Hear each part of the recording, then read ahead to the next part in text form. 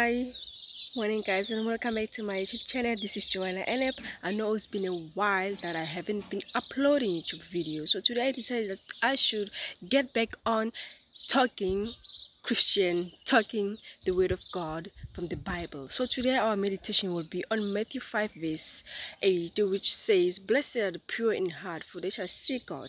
So to be pure, what does it mean to be pure in heart? Well, to be pure, I mean, you have to have that kind-hearted heart for everyone, no matter what their skin color is or where they come from. Have love for every creation that God has made. Have love for everyone, and most importantly, have God in your heart, that He may lead you to have a pure heart in your life. That's how you will be blessed to see God in the final days, in the the end of times, when it comes Jesus Christ to take us home. Who doesn't want to go and live with God there, to see Jesus Christ? Who doesn't want to?